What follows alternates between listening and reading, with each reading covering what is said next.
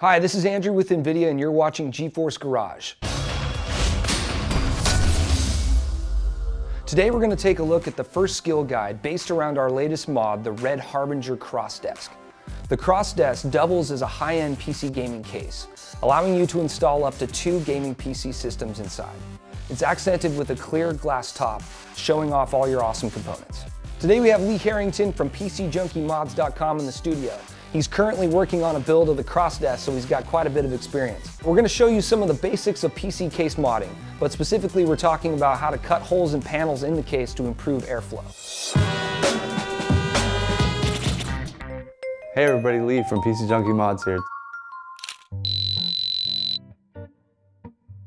We'll be using most of these tools today. First thing I have here are the safety goggles. If you're worried about any metal shards flying up into your eyes, that'll protect you. Then I also have the blue painter's tape for marking off the areas you're going to be cutting. Next I have some files here. And then I have my MMPC Tech mod ruler. It has all the different thread sizes and hole sizes. Then I have this tool. This is a deburring tool. I use it to clean up the hole after I drill. Then I also have the hole saw. It's a 4.5 inch. It's perfect for 120mm fans. And then we have a large drill over here. It's a little bit oversized for what you would need to do to a standard PC case. You could probably get the job done with the corded drill, but I'm going to be doing steel today. Next we got the Dremel. I have a snake attachment on it. This is the most common tool used in the modding industry. I pretty much cut everything with this. And then we have a Craftsman drill, nice handy, cordless. I have some cutting oil, we'll be using that today because we'll be cutting steel. And then I have a variety of drill bits. Then I have my nibblers. Very good for cutting aluminum. So let's talk about the chassis that we're going to be modding today. So we're going to try to optimize airflow here. We're going to take this mesh out because all that's doing is obstructing the airflow into your chassis. This is your main intake right here. The more air you can get to come in, the longer lasting parts you're going to have. The first step is going to be to mark out the area and tape it. The blue tape's not really my guide per se. The holes are my guide. Okay, so we have it taped off. Before I actually cut, my nibbler has a pretty big tooth right here. So what I need to do is make a bigger hole for the nibbler to start at. So what I'm going to do is actually drill a hole.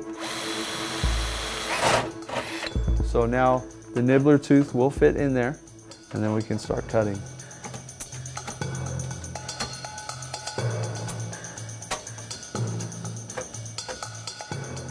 My nibbler needs a flat surface area where the fan holes are at. It actually dips down, so what I'll have to do is I'm going to come back and cut these corners out with the Dremel.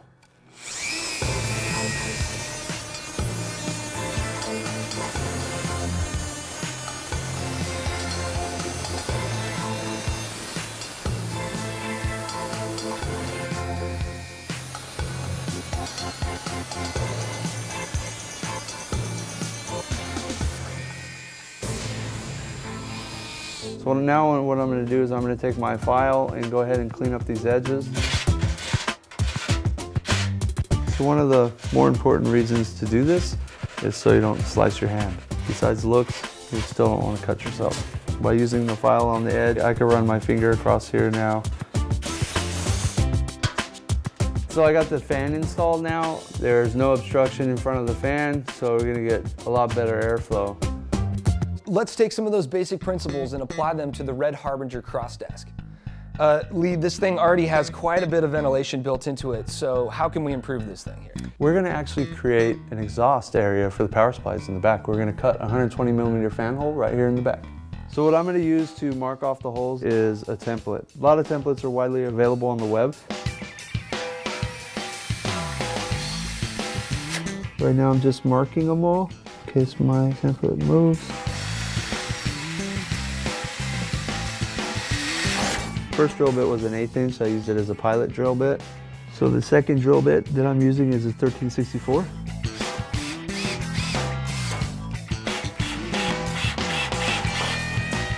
All right, so now what I'm going to do is I'm going to tape off the area. The reason being is as you're cutting into the metal, splinters can pop up and those splinters can mark your surface area.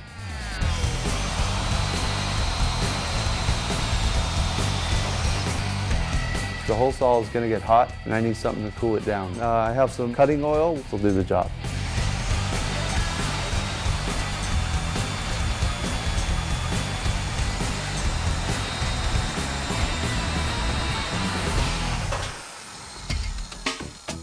So what we're going to use is a deburring tool to clean up the edge, so that way there's no sharp points, and this is a lot faster than a file. Sometimes with a file, you could end up de-rounding the hole, and you probably don't want to do that if you can see the hole.